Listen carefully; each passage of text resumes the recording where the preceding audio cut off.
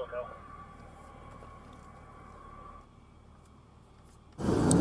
Here's T.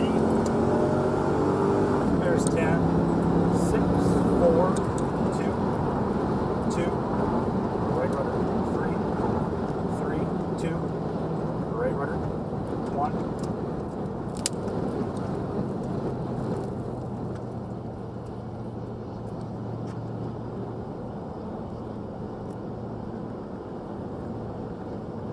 Basically, every time a U-2 flies, you have a second U-2 pilot who's the backup pilot for the day in case the primary pilot gets sick or has some issue that he causes them they can't fly. And then also you're there basically as his wingman, so you're there to provide support in case of emergencies. You're there to do the walk around since he's in a spacesuit, so he can't do that himself.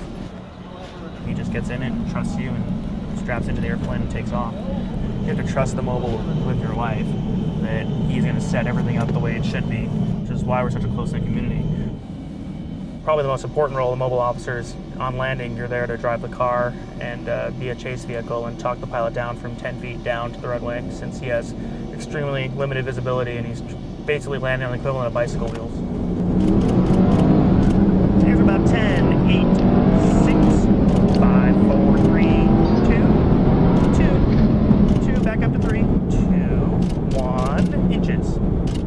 So the chase car is my wingman slash co-pilot, and coming back from a 9, 10, or longer hour sortie, it's nice to have the extra set of eyes and ears, and then having the extra brain there to help with the landing portion of things makes a huge difference.